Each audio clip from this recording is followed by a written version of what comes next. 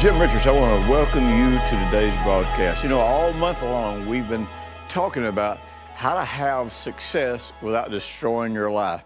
And that's really, really important. You know, one of God's promises is that He will give us success and He'll have no trouble with it. In other words, God has a way to give us success. And by the way, I don't know where your mind goes when you think about success. And so, you know, there are some people that the minute you start talking about success, they pass a judgment and assume that you're talking about greed, that you're talking about selfishness and all this. That's not what I'm talking about. When I talk about success, I'm talking about the biblical kind of success, which is all about having more than enough to meet your own needs, but having enough to be generous for other people, having enough to live a life of ease, honestly, is what the Bible is presenting with the whole concept of prosperity. Now, ease or prosperity will destroy a fool. It is the destruction of a fool. And a fool is a person who will not learn by personal instruction. Now, God gives us personal instruction in His Word, and then by His Spirit, He will speak to our hearts and lead us through the application of His Word so that success doesn't destroy us. You know, we kind of have these concepts of God and God's promises and God's Word. It's like these things are bad, these things are good. And if you do these things or want these things, you're bad. If you do these things or want these things, you're good. Well, the truth is that's really not the kind of concept that the Bible presents, because almost everything can be good or can be evil, and that is all determined by what's in your heart, what's your motive, what's your intention. You know, Jesus made a statement one time in talking to His disciples about how that it was really, really difficult for a rich person to enter into the kingdom of God. Now, the kingdom of God is that realm where we are surrendered to and trusting Jesus as Lord. And as such, we have access to all the resources of heaven, which is what is called the kingdom of heaven. And so we have heaven here on earth when we live in the kingdom of God. That's all based on trusting Jesus as Lord, which means I take God's Word and apply it the way Jesus taught it to be applied. And so His disciples just kind of had a freak out about that. And He had to come back and explain to them, look, I'm not saying that the fact that they're rich is what keeps them out of the kingdom of God. I'm telling you, it's the fact that they trust in their riches. You see, you can't trust in your riches for safety and trust in Jesus as Lord. You can't trust in anything else to meet a need in your life and trust Jesus as Lord in that area of your life. So over and over and over again, the Bible makes it clear that God wants us to succeed. He wants us to prosper. He wants us to be blessed. He wants us to multiply. You know, we started out this whole series the first week of January, which if you haven't listened to this all this month, you want to listen to this. But we were talking about how that when God told man to go out and be fruitful and multiply, that wasn't just merely talking about having a bunch of kids the way we tend to translate or interpret that today. He was talking about being fruitful in all of the endeavors of your hands and multiplying and being influential everywhere you go. Now, did that include having a lot of kids? Well, sure, because kids were wealth back in ancient times, whereas today kids are kind of keep you from having wealth. But God has always wanted man to have a great life. This was proven in the Garden of Eden, where God was able to establish earth by His will, not by anybody else's will, not by what man wanted. He established Eden based on what He wanted. And God has been trying, ever since man rebelled and brought the curse onto the earth, man has been trying to bring man, God has been trying to bring man back to heaven on earth. So, you know, if you struggle with the whole idea of God wanting you to prosper, God wanting you to be successful, you need to go back And, you know, go online. If you don't have a good concordance on your computer, go online and find you a biblical concordance. Look up every single word in the Bible about success, about prosperity, about wealth, about riches. Look up every single word, and you're going to see that it can go good or bad either way. And you say, okay, if it can go good or bad either way, then I know that the pivotal factor is the motive of my heart. And if you don't solve the question about God's willingness or God's desire for you to have an incredible life, then you're going to struggle forever. And you're not just going to struggle in the area of success and wealth. You're going to struggle in the area of enjoying the life that Jesus came to give us. Keep in mind, Jesus himself said, I have come to give you life, and the King James says, and to have it more abundantly. What do you mean more abundantly? In other words, more abundant than you've ever known it, more abundant than you've ever seen it. Or as one translation says, I've come that you might have life and have it to the fullest. Now, we know that the Greek word for life, zoe, comes from a word that means to have the quality of life that's possessed by the one who gives it. Jesus lived the quality of life here on planet Earth because he was surrendered to God. And he says, now this is what I'm giving you. I'm giving you the opportunity to live in this same quality of life that I have received from God. Freely I've received, freely I'm given. Now you got to decide if you're going to take me up on it. You know, one of the greatest fake religious questions that we have, and I hear people say it all the time, was, well, you know, is it God's will? As a matter of fact, some people, every time they pray a prayer, at the end of it, it's like, if it be thy will. Well, let me tell you something. If you don't know something is God's will, you can't be in faith. In other words, you can't trust that God is going to do something if you are not absolutely certain, immovable about the fact that whatever it is that you're talking to him about is, in fact, his will. Now, honestly, we just play a religious game with ourselves. Oh, God, is this your will? But you know, when God says something hundreds of times in the Scriptures that he wants this for man, this is obviously his will. Now, religion gets us all messed up because religion will say, yeah, God said he wants you to have it, but there's all these stipulations. Well, you know what? If you put stipulations on something that's not in the Bible, then really you are just playing a game with yourself and a game with God. And that game is, I really don't believe the truth. I really don't believe God's word. So I got to come up with some kind of theology. I've got to come up with some kind of justification for not trusting and pursuing God. I want to show you one of the first places that happened in the Bible, or one of the most powerful places that happened in the Bible.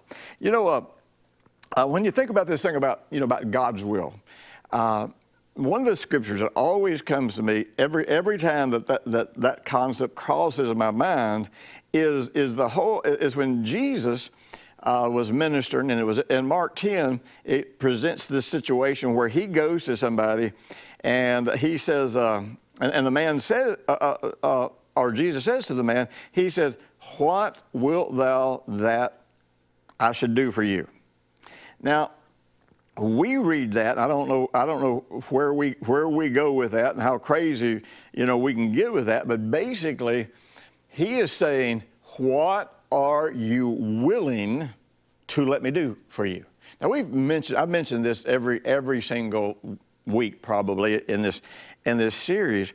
But I want you to realize something. Most of the time, when we're saying, is this God's will, we are really creating a smokescreen. I mean, either we're not reading the Bible and we don't know what the Word of God says. So if you don't bother to read the Bible for yourself, if you take everybody else's word on what the Bible says, I got news for you. You're always going to be confused. Because you're not listening to God when you do that, you're listening to man. You say, yeah, but this is my pastor, I trust him, or this is my father that told me. It doesn't matter. It doesn't matter if he's your mother, it doesn't matter if he's your father, it doesn't matter if he's your pastor. It does not matter who it is. You have a personal responsibility to go to the Word of God, read it for yourself, and not interpret it based on what everybody else tells you. Interpret it based on what Jesus taught, how Jesus treated people, and what Jesus accomplished through his death, burial, and resurrection. So Jesus is coming up to this guy's like, well, what are you willing to let me do? Now, we talked about this last week, about how that once that beggar took off that robe that gave him the legal right to beg, man, he was fully committed to trusting God at that point. You know, I remember years ago, Rick Trussell, he and I have worked together since back in the 70s. We were doing a meeting in a city not far from here. And man, it was one of those meetings that just turned into a wild fiasco in the best kind of way. There was no controlling what was happening in that meeting. But there was a man who worked for the fire department who had been injured. And, you know, they had to bring a special chair for him to sit in the services. And, you know, he couldn't go up and down stairs. He had difficulty, you know, walking. He had difficulty standing for very long. And like I said, the only way he could come to church if they had a special chair back there for him to sit in. And so, you know, we had one of those days where suddenly, man, it's all happening. Suddenly people are getting healed. You know, the Spirit of God is moving in this incredible way. And this guy ends up getting healed. And I'm telling you, he gets up and, man, he walks up and down the steps. He kind of marches around. And so Rick was with me taking pictures of the things that were happening in the meeting.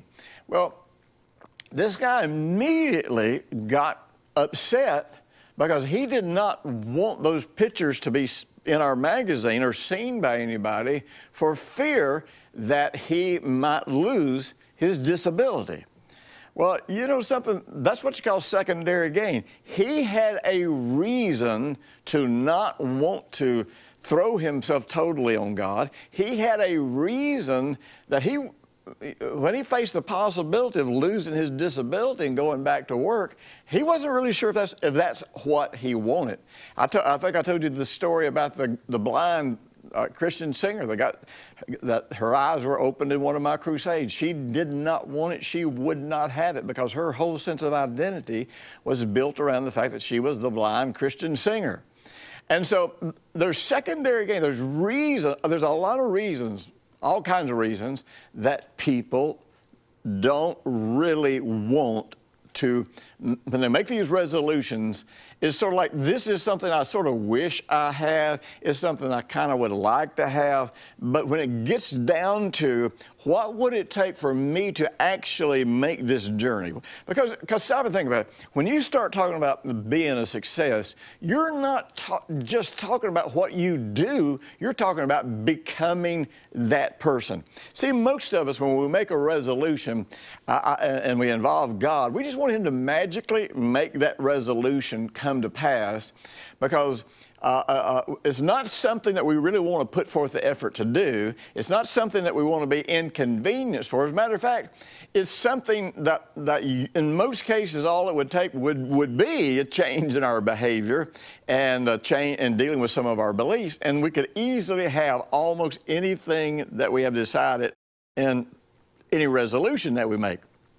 But the truth is, if we really wanted it, we talked about this last week, how bad do I want it? If we really wanted it, we would pursue it with all of our heart. Even God Himself can only be found when you search for Him all of your heart. You know, people always are whining about, you know, I just don't ever hear from God. Jim, you talk about hearing from God, Him leading you in business, and I don't ever hear from God. Well, you know what? If you don't ever hear from God, it's because there are things you want to hear more than you want to hear God. And I know that sounds mean. I know you may be saying, I'm turning this off, I'm not listening to it. Well, you know, if you do, you're just going to miss a chance to move forward in your life. You know, we have talked about this. You know, Jesus told us, and this applies to any aspect of kingdom living. Now, see, when we read about the kingdom of God in the New Testament, our tendency is in our minds to twist that, the kingdom of God, the kingdom of heaven, into what happens when a person gets born again. Well, that's not what Jesus said. Jesus said that getting born again would make it possible for us to perceive the kingdom. Didn't say that automatically meant that we entered it. You know, you get your sins forgiven and, you know, you get your ticket punched for heaven. That does not mean that in this life you are going to enter the kingdom of God and have the resources of heaven, because that is something that happens as you trust and follow God for yourself. Not follow formulas, not, you know, anything that I teach you, I want you to go pray about it. I want you to go read the Bible. I want you to find out if it's really there for yourself, and I want you to act on it because of what you find in the Bible, not because of what you've heard me say. But Jesus says when it comes to entering the kingdom, he says you got to count the cost. See, so many times we don't count the cost, and when we run into an obstacle, man, we act surprised, like, oh no, you never told me that I was going to have, this could be hard. And it's like, well, wait a minute, don't you want it? You know, here's an interesting thing about the way the heart and the mind work. We were created to live in pleasure and avoid pain. You say, well, how can you say it? I thought pleasure was evil. No, pleasure's not evil. Matter of fact, the Bible tells us, I believe it's in Titus maybe 2:10, the last part of that verse, that God's given us everything for our pleasure. I think that's where it is. It may not be. But God wants you to have, he gave us everything here for our enjoyment, for our pleasure. Why? Man, he wants us to realize that he's a good God who loves us all the time, wants us to have the very best, working hard for us to have the very best. And through creation, we didn't even have to ask him to do it. He just made it possible. And when we work his process, all things do work out to our good. But when we work our own process, they turn out to be a mess. We blame God for them, get upset with God. But many times, we'll start down the road, like I say, and we'll run into something that's challenging. No, let me tell you something. Here's the way our mind and our heart works. I'm designed to live in pleasure and avoid pain. Even my nervous system is designed that way. It's called fight or flight. You know, when I come into pain, when I come into suffering, or when I come into perceived pain, whether it's real or not, I will fight the situation, or I will run from the situation, because I'm not designed to live in pain. I am not designed to live in suffering. And it's crazy that religion tries to tell you you're supposed to suffer. That's how God's going to develop you. That's all nonsense. That's Luciferian, straight from hell doctrine. And good people have been deceived into believing and even preaching it. And they're good people. They're godly people. But it doesn't mean that they got their theology straight. Now, one of the things about this that's interesting is this. I am willing to face pain if the pleasure on the other side of that pain, number one, if it's a great enough pleasure. In other words, if it's big enough, I'll go through some pain to get there. Or if it's sure, if the pleasure is sure, I'll face the pain. See, that's what fight or flight is. Fight or flight doesn't mean you're always trying to just get away from the situation. Fight can mean you're fighting through the situation. And I'm telling you, if the promise is sure in your heart, you will fight through the situation. If the promise is not sure in your heart, you will fight against it and run. You will not stay and face it. That's why Jesus said you better count the cost. You need to know what you're going to face so you won't be surprised whenever you encounter it. Well, here's one of the things that I'm convinced of. I believe that so many people who are struggling with success and struggling with living their dreams, the real problem is they have counted the cost and they're afraid it is going to be too hard.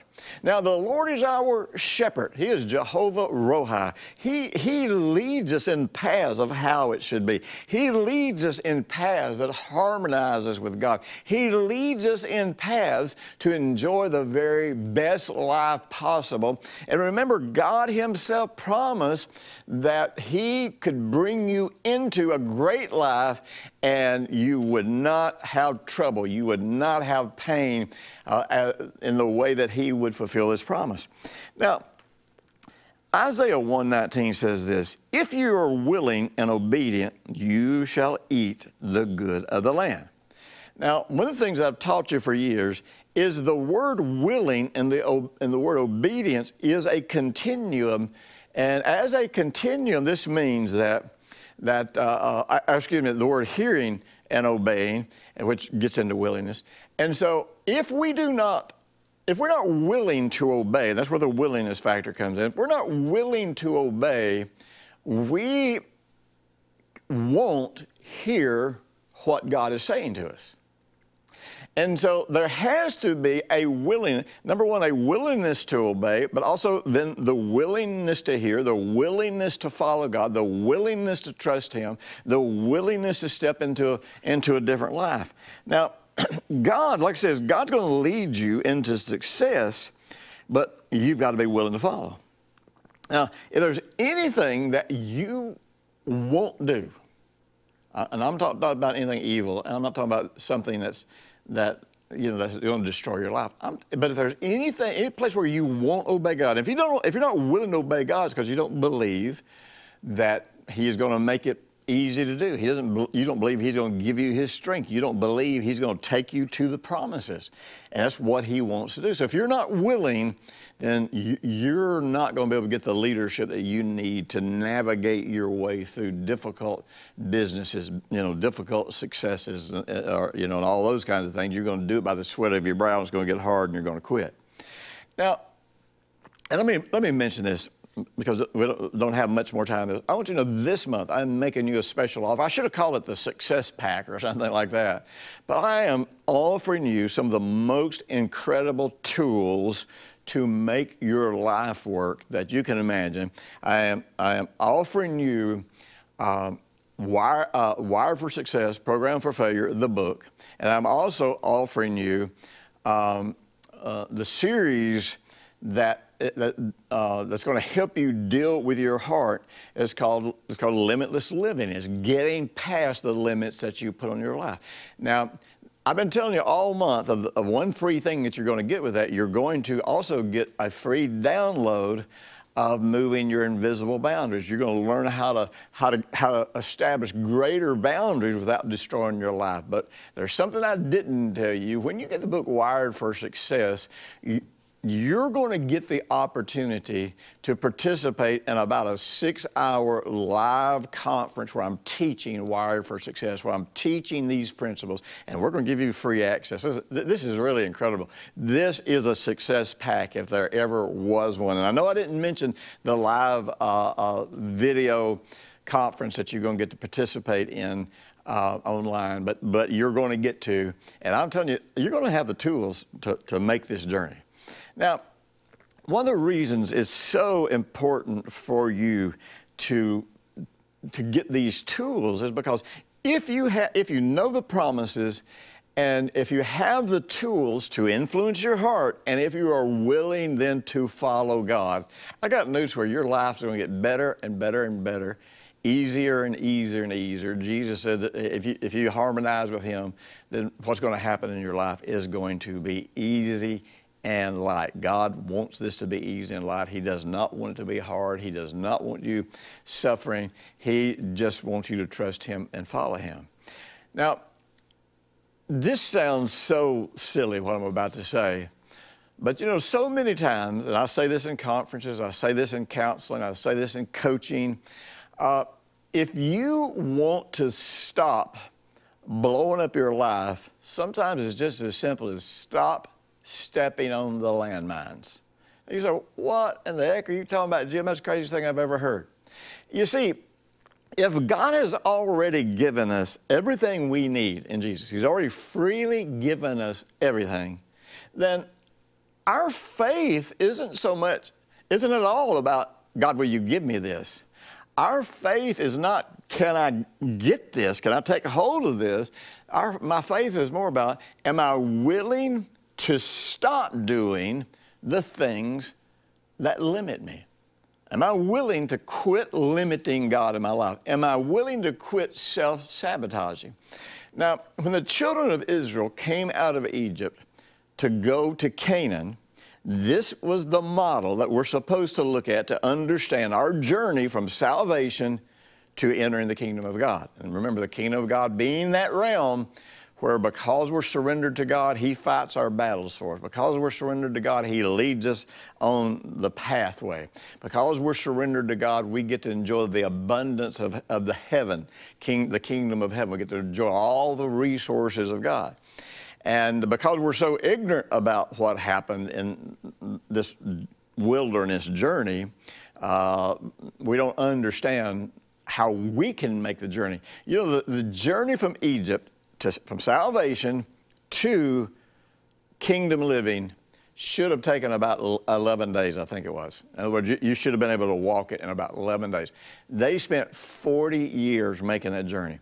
God did not lead them to wander in the wilderness for 40 years.